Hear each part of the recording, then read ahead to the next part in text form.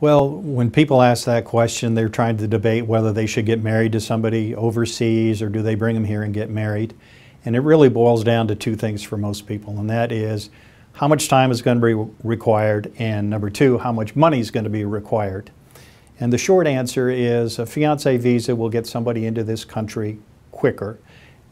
With a fiancé visa, they're permitted to come here, your spouse-to-be, and if you get married within 90 days of them coming, then the spouse can remain here, and then you apply for a green card.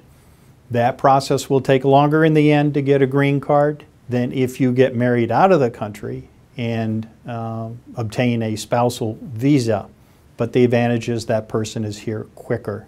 So you got to decide whether time's important, money's important, and one thing I do remind people that you can always have a ceremony in two countries. You can be happy one way or the other, but there are significant consequences of which avenue you take, and you really need to discuss the options thoroughly with a qualified immigration attorney.